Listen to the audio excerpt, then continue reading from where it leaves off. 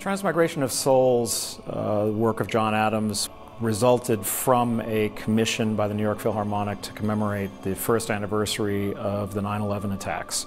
It is a work that Adams specifically says is not a 9/11 piece.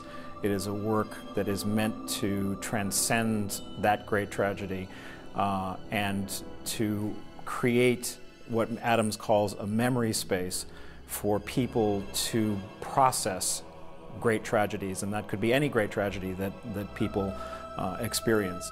But it also seemed to me important to bring the work to New York because it has only been done one other time since its premiere in 2002. And now that we're 14 years after the events of 9/11, I think it is now an appropriate time as the events go further into our collective history for us to begin trying to think about and process this event in a larger historical fashion.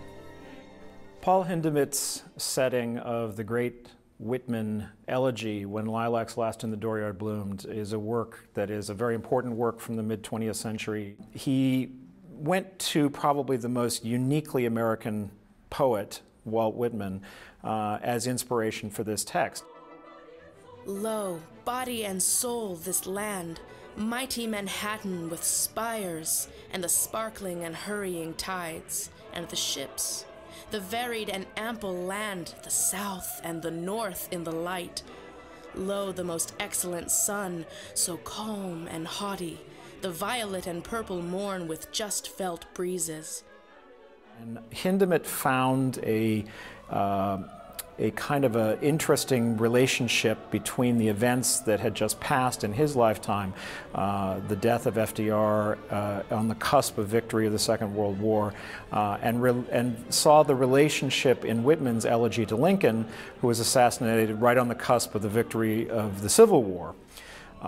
These works together, I think, have a very clear logic to why they should be together, because the concert is not about memorializing a tragedy. The concert is about allowing a healing process to begin and allowing people the space to think about that healing process and letting it happen.